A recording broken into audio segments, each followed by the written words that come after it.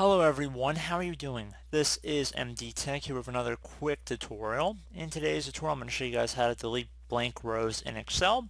So as opposed to actually going through and manually deleting every blank row in here, I'm going to show you guys a quick shortcut of how to hopefully resolve that for you. So we're going to just start by highlighting over our data entry here. So I'm going to just highlight over the whole thing. Just this area, just left clicking on the top cell and then dragging down all the way to the bottom. And then you want to tap the F5 key on your keyboard very lightly. You want to get to this Go To prompt right here. And then you want to left click on Special. Now that you have been on the Special tab, you want to go ahead and left click on Blanks. And once you have done that, you want to go ahead and left click on OK.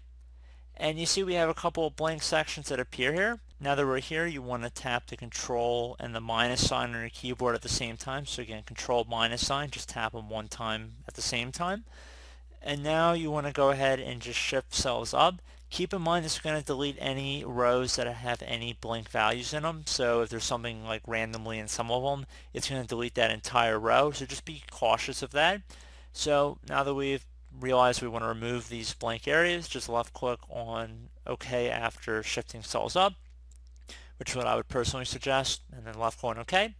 And there you go, guys. Very simple. We just fixed that problem. And as always, thank you for watching. Do hope I was able to help you out, and I do look forward to catching you all in the next tutorial. Goodbye.